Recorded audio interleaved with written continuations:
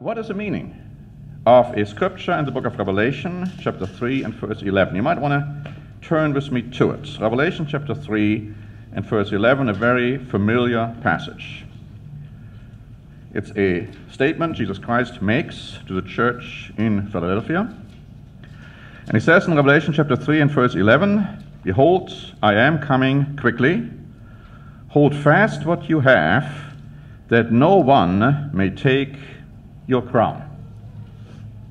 Now, the authorized version, the old King James Bible, says, "Hold fast what you have, that no man takes your crown." And of course, a crown, obviously a reference to the crown of life, as it's referred to in Revelation 2 and verse 10. You see, in the Greek, the word for no man or no one is medeis, and you can check that out in the Strong's Concordance, number 3367. And it means no man, no woman, no thing, nothing. Now, this can refer to the idea, of course, that we may lose our crown because we become offended by another man, another person. We read in Matthew 24 that many will become offended. Many will even hate one another, will betray one another. And it says the love of many will grow cold. It can also refer to the idea that we mustn't let another man deceive us or beguile us. You find that warning in Ephesians chapter 5 and verse 6. And the authorized version says here, "Let no man deceive you with vain or empty words." The same word here in the Greek for no man, like it is in Revelation. It can also refer to, as I said, the thought that somebody may beguile us, and we shouldn't allow that to happen, because in Colossians chapter 2 and verse 18, in the authorized version, it says, "Let no man beguile you of your reward in a voluntary humility." Or the New King James says, "Let no one cheat you out of your reward." So these passages, if they went a little bit too fast, you can look at them later. Ephesians chapter 5 and verse 6 and Colossians chapter 2 and verse 18 tell you that. But the warning Christ is giving here in Revelation 3 may also have an additional meaning for us. Because the Good News translation says, "Hold fast what you have, so that no one will seize your crown." Or if I go to the German Good News translation, it says, "Hold fast what you have, because otherwise others will receive your crown." So the warning is, if we don't make it, others will replace us. Now, that is not to be understood, of course, as a selfish desire to exclude others from salvation. But it is a realization that when we are called in this day and age, then today is our only opportunity for salvation. And we are to run in such a way that we win the prize. Now, Christ is telling us that when we fail, someone else will replace us. This goes for the church as well. People leave, new people come. Vacant positions will be filled. Notice an interesting example in the book of Acts chapter 1. Acts chapter 1, beginning in verse 15. And I'm reading verses 15 to 26. Acts chapter 1, beginning in verse 15.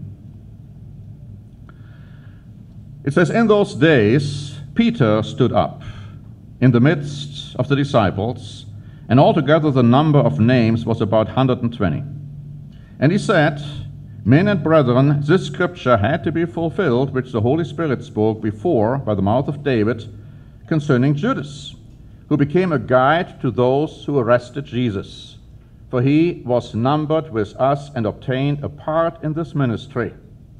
Now this man purchased a field with the wages of iniquity, and falling headlong, he burst open in the middle, and all his entrails gushed out. And it became known to all those dwelling in Jerusalem, so that field is called in their own language Akeldama, that is, field of blood. For it is written in the book of Psalms, let his dwelling place be desolate, and let no one live in it, and let another take his office. Therefore, of these men who have accompanied us all the time that the Lord Jesus went in and out among us, beginning from the baptism of John to that day when he was taken up from us, one of these must become a witness with us of his resurrection. And they proposed two, Joseph called Barsabas, who was surnamed Justus, and Matthias. And they prayed and said, you, O Lord, who knows the hearts of all, show which of these two you have chosen to take part in this ministry and apostleship from which Judas by transgression fell, that he might go to his own place. And they cast their lots, and the lot fell on Matthias, and he was numbered with the 11 apostles. It's interesting. We have the number 12 again. But if you go to Revelation chapter 21 and verse 14, you read about the New Jerusalem. In Revelation chapter 21 and in verse 14. And notice what it says here. Amongst many other things, it says in Revelation 21 and verse 14, now the wall of the city had 12 foundations, and on them were the names of the 12 apostles of the Lamb. So it's again 12 apostles, but it's not including Judas. Now it's including the one who replaced him, Matthias. You see, the number 12 has to be there, but the one who fell was replaced by another person. And we find replacements in the Bible throughout the Bible, many, many times. Let's look at Exodus chapter 32. Now, it didn't happen here because of Moses' intervention, but God was about to do it. God was about to do it. Exodus chapter 32, verses 9 and 10. Here the Israelites had just made a golden calf. And, of course, God was extremely angry about that. In Exodus 32 and verse 9, he says to Moses, I have seen this people.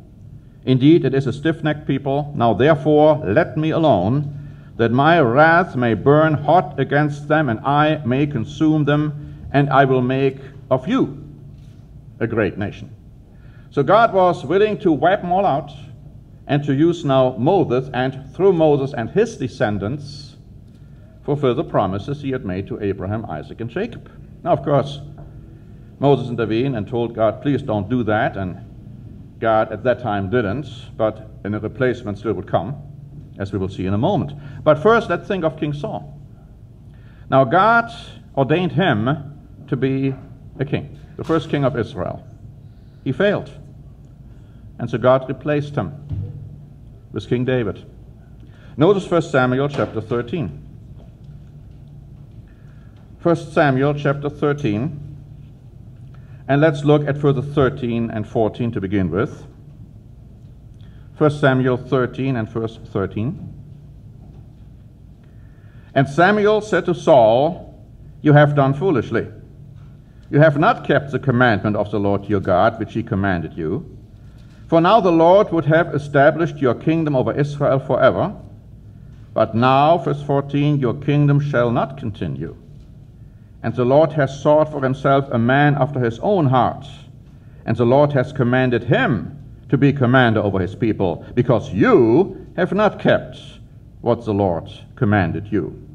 And then let's drop down to chapter 15 and find this comment in verses 10 and 11. 1 Samuel 15 and verse 10. Now the word of the Lord came to Samuel, saying, I greatly regret that I have set up Saul as king, for he has turned back from following me and has not performed my commandments. And it grieved Samuel, and he cried out to the Lord all night. But you see, it was already very late in the game. And of course, it grieves all of us when somebody decides to leave. But nevertheless, look what is happening here in verse 23. Here's what Samuel says to Saul. For rebellion is as the sin of witchcraft, and stubbornness is as iniquity and idolatry. Because you have rejected the word of the Lord, he has also rejected you from being king. And then notice in verse 35 of chapter 15, and Samuel went no more to see Saul until the day of his death. Nevertheless, Samuel mourned for Saul, and the Lord regretted that he had made Saul king over Israel. But now, chapter 16 and verse 1, because life goes on. Now the Lord said to Samuel, how long will you mourn for Saul, seeing I have rejected him from reigning over Israel? Fill your horn with oil and go, and I am sending you to Jesse the Bethlehemite, for I have provided myself a king among his sons. And then Samuel was sent to anoint King David as king. Now here we have an example of quite literally where the crown is taken away from a person to be given to another person. The crown was taken away from King Saul and given to King David. And then later, think of Solomon. You know, Solomon failed. He did not fulfill what God had told him. And so we find that God replaced him with Nathan. If you look at the genealogy of Mary, you see, Mary was a descendant of David, but she was not a descendant of Solomon. She was a descendant of David's other son, Nathan. And you find that in Luke chapter 3 and verse 31. Look at it later. Luke 3 and verse 31. Solomon, in that genealogy, was replaced by Nathan. Christ makes an interesting statement in Matthew chapter 21 in verses 42 and 43. Matthew 21, verses 42 and 43.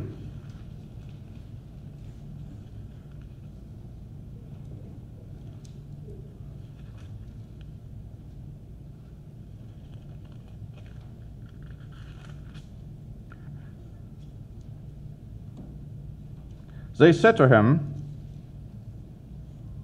this is Christ talking to the Pharisees, he will destroy those wicked men miserably and leave his vineyard. Do I have the right scripture here now?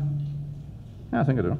And leave his vineyard to other vine dressers, who will render to him the fruits in their seasons. And Jesus said to them, have you never read in the scriptures, the stone which the builders rejected has become the chief cornerstone?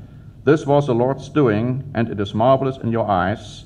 Therefore I say to you, verse 43, the kingdom of God will be taken from you and given to a nation bearing the fruits of it. So it was taken from the physical Israelites. It was given to the spiritual Israelites, the church of God, you and me, if God's Spirit dwells in us. But that isn't the end for physical Israel, as it isn't the end for physical Gentiles, because notice what Paul is saying in Romans chapter 11. And I'm talking about many examples in the Bible where replacements are taking place. Romans 11, beginning at verse 17. Paul is saying in Romans 11, verse 17, and if some of the branches were broken off, and you, being a wild olive tree, were grafted in among them, and with them became a partaker of the root and fatness of the olive tree, do not boast against the branches. But if you do boast, remember that you do not support the root, but the root supports you. And you will say, then branches were broken off that I might be grafted in. Well said. Because of unbelief they were broken off. And I'd like you to apply this spiritually. Because of unbelief they were broken off. And you stand by faith. Do not be haughty, but fear. For if God didn't spare the natural branches, he may not spare you either. Therefore consider the goodness and severity of God. On those who fell, severity. but toward you goodness, if you continue in his goodness, otherwise you also will be cut off. Verse 23. And they also, if they do not continue in unbelief, will be grafted in, for God is able to graft them in again. He most certainly is able, but we most certainly must be willing to take God's offer. Think of the 144,000. This is the number of Israelites who will be numbered in Revelation chapter 7. They will be protected from the plagues of the day of the Lord.